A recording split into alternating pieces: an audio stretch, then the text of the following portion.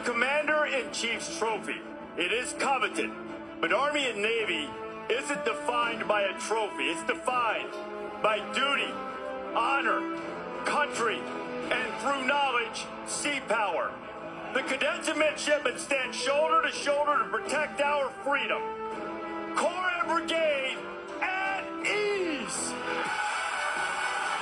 Because shoulder to shoulder upon other fields on other days, but today it's nose to nose. That long, great line is unwavering, and the mids are unbending. You know, in this rivalry, a rear admiral, brigadier general, almost fought a duel over this game. So you know what it means. Anchors away, my boys, and on, brave old Army team, for America's game, the 124th time. We will be up in New England for the Army-Navy game.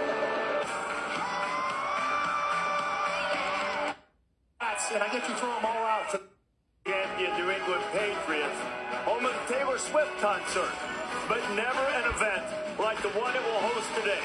The 124th edition of Army and Navy for the first time being played in New England, the birthplace of the American Revolution, not far away from the Boston Tea Party and the shot heard around the world, and where the U.S. military was formed before we were a country. Back when it wasn't controversial who was going to the playoffs. These remarkable young men and women from the U.S. Naval Academy, United States Military Academy, here for one of the great traditions. Fantastic to be here each and every week. Jess has a fashion statement in this game.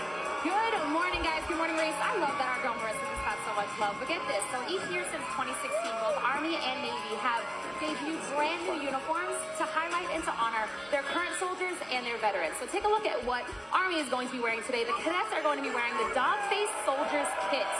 And that is to represent the 3rd Infantry Division from Operation Iraqi Freedom. So you're getting the Desert Tan as an ode to the Thunder Run on the top and bottom. Now check over here. We got Navy.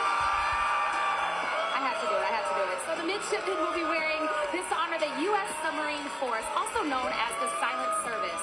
Now, they're going to be in head to toe. This is the Eclipse Navy. It's the darkest shade of Navy. And take a look at this helmet. It is hand-painted. Lots of stuff going on both sides. But if you see on the top right here, that is a sonar. Hey. I was told that by a fan here. I couldn't mess that up. A sonar to help submarines find their target. And that's exactly what I think the guys in the field are also going to want today. All right, there's so much more coming up on College Game Day.